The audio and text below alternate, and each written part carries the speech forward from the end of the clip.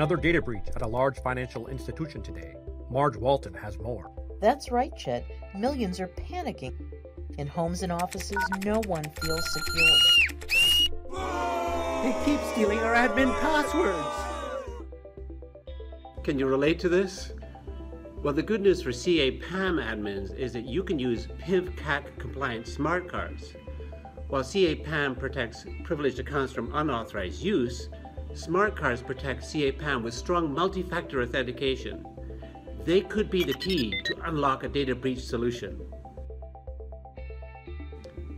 In the next 2 minutes, I will show you how to configure smart card authentication and authentication in action.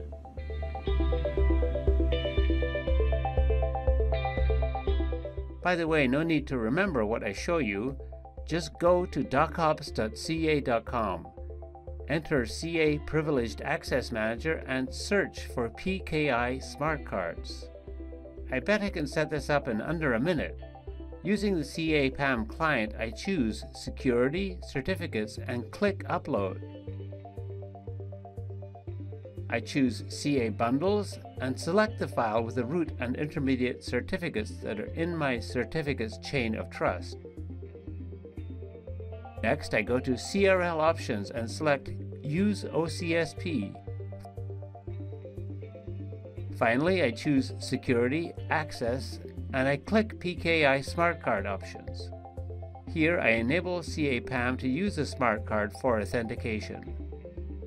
Okay, we're all done. Now let's see if it works. When I start the CA/PAM client, I see a field where I enter my smart card PIN. Uh-oh, did I mess up? No, that's normal.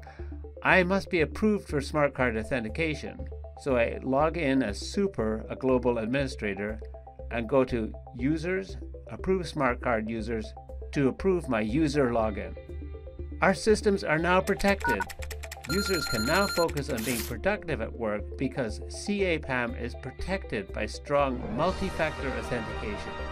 My smart card may be the key to unlock a data breach solution.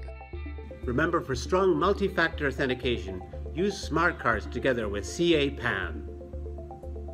For more information about CA/PAM, click the info bubble at the top right.